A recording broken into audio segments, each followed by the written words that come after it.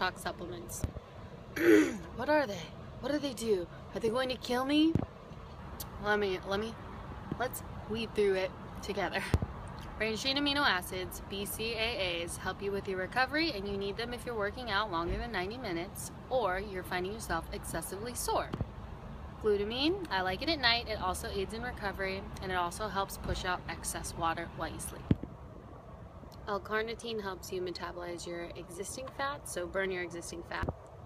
CLA is taken 3 times a day, and it will also help you burn through your existing fat. Awesome. Fish oil and multivitamin. Everyone should be on them, period.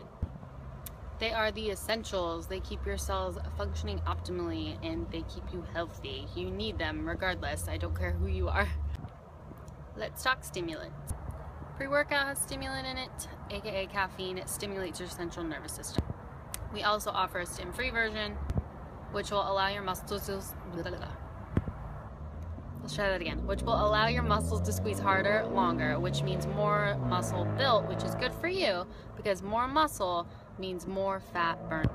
More fat burned at rest means a leaner, tighter you.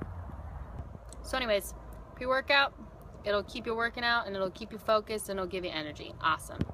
Fat burners are very similar, except for they don't have an effect on your muscles. They allow you to burn fat all day long. It comes in stimulant and stimulant free. Carbohydrates. Everyone needs a carb matrix if you're working out longer than 90 minutes and you are not refueling. Your body needs carbs to function so you don't deplete your muscle stores. Remember, more muscle burns fat at rest. Skinny, lean, tight you. The last one is protein. Protein is just important because you need to use a form of protein that your body can absorb, right? So I can't do whey, so I don't do whey because my body doesn't do well with whey. No way? Now a lot of you get confused with what isolate is, concentrate, what casein is. Some of you don't know what I'm talking about. All of those are different kinds of protein. So an isolate is easier to absorb for your body, but it usually gets foamier and it doesn't taste as good. Most proteins are composed of an isolate and a concentrate, and they're pretty good. You don't need to worry about that though. Casein, we need to worry about. It's a completely different thing.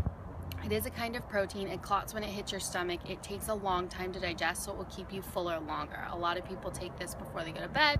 This keeps their muscle from depleting while they're asleep. And you wake up really hungry because your metabolism is still up. Winning. Any more questions? Email me.